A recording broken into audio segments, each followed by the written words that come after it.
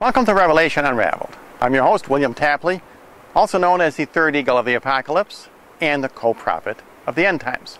On this program, I want to talk about the 5 titles of the Blessed Virgin Mary, because this is very important in the end times. As you know, in our battle against the Antichrist, Jesus is the commander-in-chief. But don't forget, Mary is his 5-star general. And the 2 weapons Jesus will use to defeat the Antichrist are Mary's rosary and her scapular. And on this program, I want to look at the 5 titles of Mary to show you why she has been given the honor of defeating the Antichrist. Her first title is Mother of God. Her second title is the Immaculate Conception. Her third title is that she is ever virgin. Her fourth title is that she is Queen of Heaven, that is the Assumption. And lastly, that she is co-redemptrix of mankind. Now recently I've been listening on YouTube to debates between Protestants and Catholics. And in general, Protestants tend to degrade Mary, and Catholics tend to give her more honor than is really due her. Now Catholics and Protestants have been arguing about these titles forever, it seems, and I think you need to realize that you must fight together because we have a common enemy. The Antichrist will defeat us if we do not get our act together. Now on some of these titles I agree with the Protestants and some I agree with the Catholics. Let's take her first title, Mother of God. This is misleading, and I agree with that. The reason is Mary is not the Mother of God as a Trinity. In other words, Mary is not the Mother of God the Father. She is not the Mother of God the Holy Spirit. She is the Mother of Jesus. I believe in this case Protestants are correct to insist in a proper title for Mary. She can be called the Mother of Jesus, or even better, we can call her what Elizabeth called her, and that is the Mother of my Lord. On the other hand, Protestants must follow the same rule when Catholics declare that Mary is sinless. How do we know that Mary is sinless? Because she did not need a Savior. If you go by the Bible, you know that Mary said, God is my Savior. Now if you say that Mary cannot be the Mother of God because God is a Trinity, and you are correct, then you also must acknowledge that since God is Mary's Savior, Jesus is not her Savior. Jesus died on the cross for all the rest of us. Remember, God himself gives Mary the title, Blessed among women, through the Archangel Gabriel. So God does not save Mary from sin. He saves her from the ignominy of obscurity. For from henceforth all generations shall call me blessed. Now I know some people object and say, well, Mary had to offer a sin offering following Jesus' birth. She offered pigeons in the temple. But that was merely to avoid scandal. Jesus did the same thing when he paid the temple tax. As he told his apostles, the Son does not need to pay the temple tax, but he did anyway in order to avoid scandal. The same with Mary. That's the only reason she offered sin offering in the temple. Now her third title is that she is ever virgin. Well, Mary herself says this. When the angel says that she is going to have a child, she says, how can this happen? I do not know man. When she says, I do not know man, she is declaring her vow of celibacy. She is declaring that she will be forever a virgin. Now Mary's fourth title is Queen of Heaven, and this is right out of the book of Revelation. St. John sees Mary in heaven with a crown of 12 stars on her head. Now Mary is in heaven. She is wearing a crown. It is only logical to say that Mary is therefore Queen of Heaven. How can this be anyone else when St. John says that her Son will rule mankind with a rod of iron? This can only be Mary. Now some people say, well, this could be Israel. But all you have to do is read a little further on, and you realize that her seed have the testimony of Jesus Christ. Therefore, this woman cannot possibly be Israel. Now, in the end times, when Elijah returns, He will convert 144,000 Jews. This is the remnant of Israel. They will indeed have the testimony of Jesus Christ. But remember, St. John sees this woman in heaven 2,000 years ago. She is wearing a crown. She must be the Queen of Heaven, and she can only be Mary. Now, Mary's last title is co-redemptrix. Now, here I do object somewhat to the term, just as I did not care for the term Mother of God, because Mary is the mother of Jesus. The word co in this case is confusing, because sometimes it means a subordinate, such as a co-pilot, but it also can mean an equal, as co-worker. Mary is not the equal of Jesus. But on the other hand, the plane cannot get off the ground without the co-pilot, and neither can redemption occur without the assent of Mary. That is why Mary is co-redemptrix. And one of the requirements of being a redeemer of mankind is that you must suffer. And Mary did indeed suffer for humanity. The Bible says clearly that Mary will suffer a wound in her heart. Your heart shall be pierced with a sword, as St. Simeon tells her.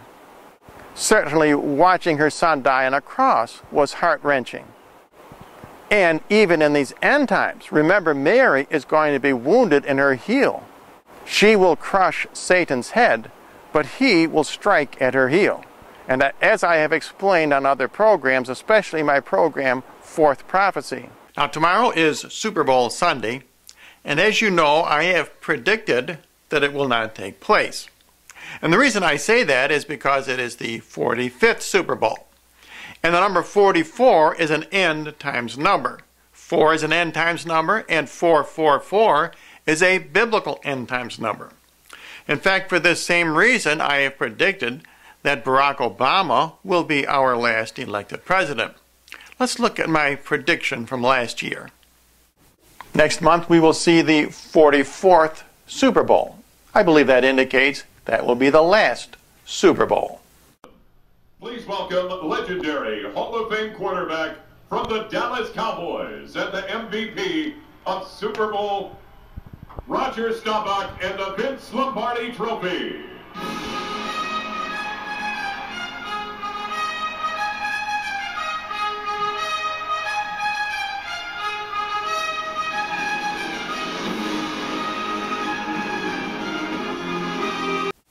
So the question is, will God use this year's Super Bowl as a prophecy of the downfall of America and Barack Obama?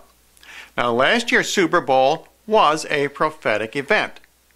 The Indianapolis Colts stood for the 4 horsemen of the apocalypse. The New Orleans Saints stood for Christians in the end times.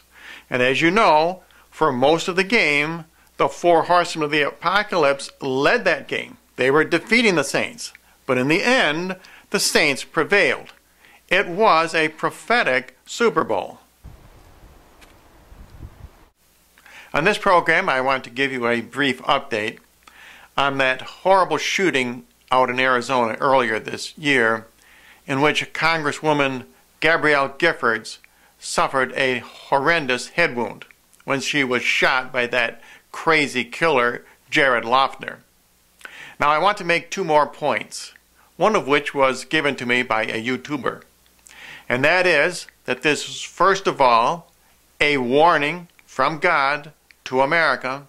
And secondly, it is an explanation of the head wound which the Antichrist will receive. We know this was a specific warning to America because the little girl who was murdered, Christina Green, was born on 9/11. And another amazing fact about this shooting is that it occurred on January 8th this year. And the significance about that date is that it is exactly 119 days from 9/11, 2010. And I want to talk about the accident that Obama suffered this past week when he cut his lip, and the significance of the 12 stitches which were required to close that cut. As you know, Barack Obama is found in Bible prophecy. He is an extremely important figure in American history. Our first president was George Washington. Our last president is Barack Obama.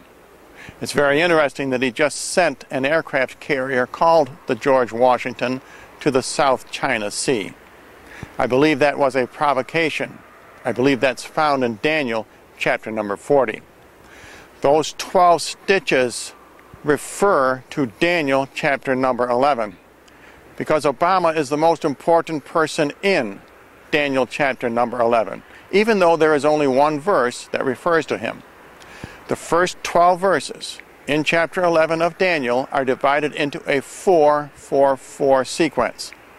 The last 15 verses are divided into a 5-5-5 sequence, but they are marked off by another 4-4-4 pattern. That's because there are 4 objects in verses number 33, 38, and 43. Obama's number in Bible prophecy is 444. That's because he's the 44th President of the United States. That's because he was born on the 4th of a month. He was elected on the 4th of a month. This week has been one of the most amazing times for the fulfillment of Bible prophecy that I have ever seen. First of all, we had North Korea attacking South Korea. That was the beginning of World War III, the first shot, so to speak. But also, we had the Pope okaying some forms of condoms for male prostitutes. Believe it or not, these two events are related. The countdown for Armageddon has begun.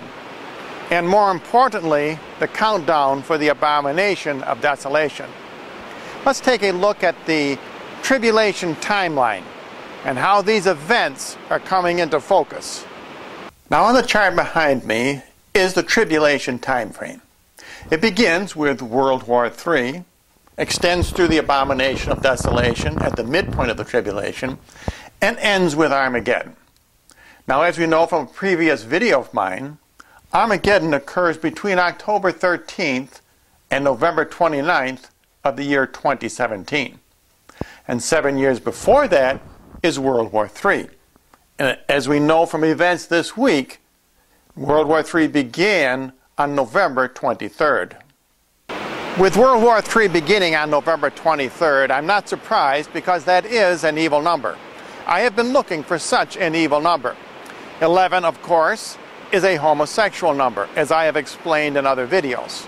23 is an evil number also, because 2 is placed before 3. 2 signifies man, 3 signifies God. And 2/3 equals the decimal 0.666.